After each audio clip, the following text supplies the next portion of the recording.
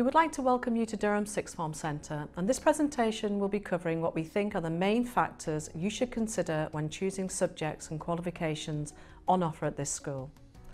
Firstly, I would like to introduce you to the Careers, Progression and Aspiration team members and what their roles are in offering you advice, guidance and support over the next 2 years. Mrs Pack is an assistant head and the careers leader and works alongside Mr Miller supporting our most able group of students. One example is advising potential Oxford and Cambridge applicants. I am Mrs Kirkpatrick and my specialism is working with those students who are interested in medicine, dentistry or veterinary science.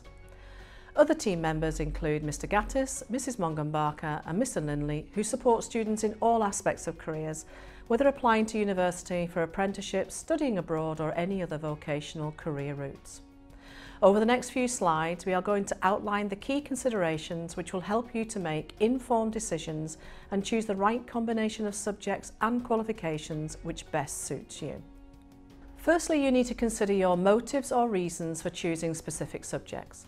You have all been studying GCSEs and you might find 1 or 2 subjects that you really enjoy and want to study in greater depth, and our Level 3 qualifications allow you to study subject theory in a lot more detail. Durham Sixth Form Centre is unusual in that we offer a wide curriculum choice and there may be subjects you have never studied or even heard of before which might interest you. Therefore, consider which new subjects share similarities with your studies now or with extracurricular activities you currently enjoy. However, think carefully as we would strongly advise you not to choose all new subjects, as you may find this harder than including some subjects that you are familiar with and generally good at.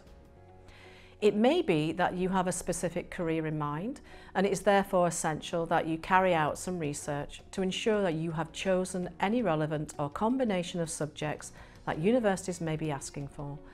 For example, to study medicine, chemistry plus 1 other science is an essential requirement for the vast majority of medical schools. Certain university courses will look for specific A-levels. For example, if you want to study engineering, then you must do A-level maths and generally another science, which is often physics. However, apprenticeships in engineering can have different requirements, which may not necessarily include maths or physics. Some subjects are more highly regarded than others by some universities. These are called facilitating subjects. For example, sciences, English, geography, history, maths and modern languages are subjects most commonly required or preferred by universities to access a wide range of degree courses. They help you keep your options open when choosing a degree, and many of the top competitive universities will ask you to have at least 1 facilitating subject when you apply. And if you don't know what you want to study at university, it can pay off later to take at least 1 or 2 of these subjects. The next key consideration is choosing the right type of qualifications, and for this I'm going to pass you on to my colleague, Mr Linley. Hello. As we've already mentioned, we have a wide range of courses available at Durham Sixth Form Centre. I'm going to focus on 2 main types of qualification we offer. BTECs and CTECs have the same UCAS value as A-levels, but offer you a different but equally valuable way of learning, and there's a greater emphasis on coursework. But remember, exams are now a compulsory part of all BTECs and CTECs. They are highly regarded and are now much more valued by universities and employers. However, some university courses, for example medicine, dentistry, don't accept BTECs or CTECs.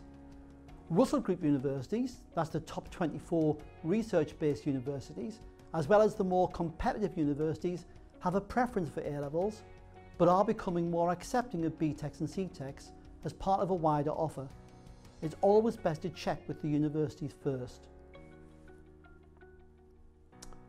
A lot of our students do a blend of A-levels and BTECs and CTECs. Many universities and courses will consider you whatever you choose, for example law, marketing and politics, as long as you gain the right grades of course. It's also worth remembering that non-Russell Group universities, for example Northumbria and Sunderland, tend to ask for UCAS points rather than grades. The table below explains the grades and equivalent UCAS points. If you're thinking about doing an apprenticeship, The application process and requirements are very different from university. Any member of the careers team can give you advice about this, so don't be afraid to ask when you come to enrol or when you start here in September. Here we want to give you some advice before you actually enrol at Durham Sixth Form Centre. There is no substitute for doing your own research. There are lots of websites where you can search for courses and look up the entry requirements. Don't be scared to actually ring the universities to ask if you're unsure. You'll find them more than willing to help. Just ask to speak to a member of the admissions team. You'll probably consider taking 4 subjects at the beginning of year 12. This will give you a degree of flexibility, especially if you want to change your mind or drop a subject. Most students continue with 3 subjects into year 13. It's important to make your own choices and not be influenced by what your friends are doing. You'll have plenty of time to socialise outside of lessons.